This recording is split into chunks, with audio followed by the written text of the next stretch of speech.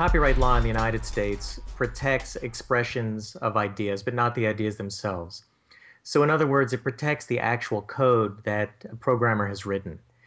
It's really important to understand a number of things.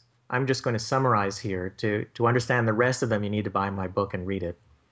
But the first thing is that you have a copyright automatically as soon as you finish the program.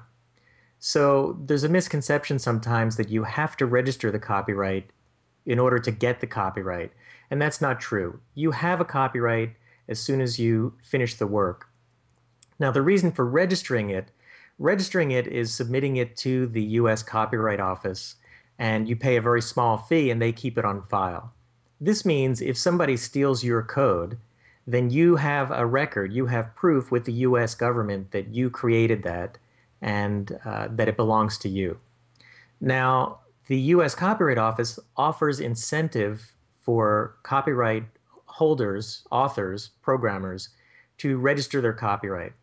That is, if you have to register it to go to court. So if you're going to litigate, you have to register your copyright.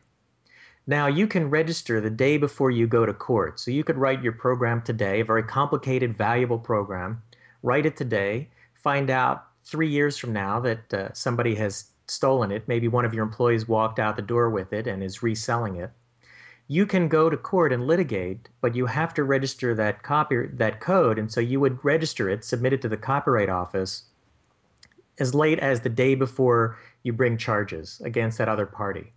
However, at that point, both parties could try to register the copyright, and nobody really knows who was the original owner. So the Copyright Office offers an incentive. They say that if you register the copyright very soon after you finish the program, or at least, I believe it's 1 month before you find out that somebody is infringing, that somebody has stolen your code, then if you win the case, you can win triple damages. So if you can show that your damages were $1 million because you lost $1 million of sales, you would be awarded $3 million. Now, the reason for this is, again, to emphasize, is that the Copyright Office wants you to register your copyright as soon as possible, not wait until you find someone stolen your code. Once you find someone stolen your code, there's a lot of questions about who really owns it, who stole it from whom. So they want you to register it as soon as possible. So that's what I emphasize. Once you've finished a program or it's reasonably complete, submit it to the Copyright Office. It's a very small fee. It's a very easy process.